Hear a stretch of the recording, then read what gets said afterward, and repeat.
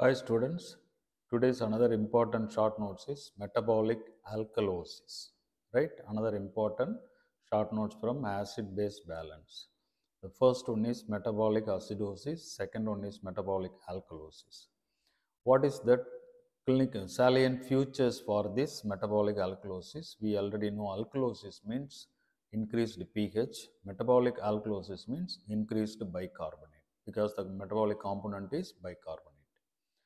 For this metabolic alkalosis, what are all the causes? We are having 4 or 5 causes for this metabolic alkalosis. The first one is drug, that is thiazide diuretic. Diuretic group of drugs will produce metabolic alkalosis. Second one is vomiting, that too prolonged vomiting, which excretes all the bicarbonates from our body. Third one is nasogastric suction or drainage for any operative patients or any admitting patients, nasogastric drainage. Third is therapeutic use. Some patients, they are taking excess amount of alkali or antacids, which consist of sodium carbonate and calcium carbonate, which leads to increased production of bicarbonate.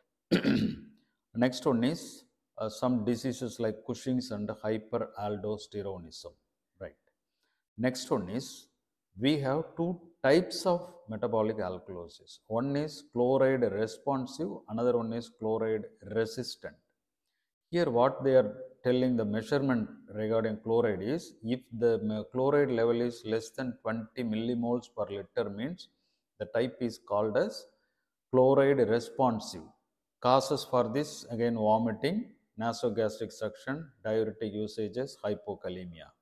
Second type is chloride resistant metabolic alkalosis. Here the chloride value is more than 40 millimoles per liter. For this type only the examples are Conn syndrome and primary hyperaldosteronism. Primary aldosteronism. For this metabolic alkalosis, what is the compensation? What are the compensation played by kidney and lungs? Lungs, what they will do is hypoventilation because we have to retain the carbon dioxide, whichever available carbon dioxide for to maintain the carbonic acid and bicarbonate ratio. So the lung will do is to conserve the carbon dioxide. Second one is kidney, which excrete the bicarbonate. Increased excretion of bicarbonates, decreased formation of ammonia NH4, and it conserves hydrogen ions also for the maintenance of normal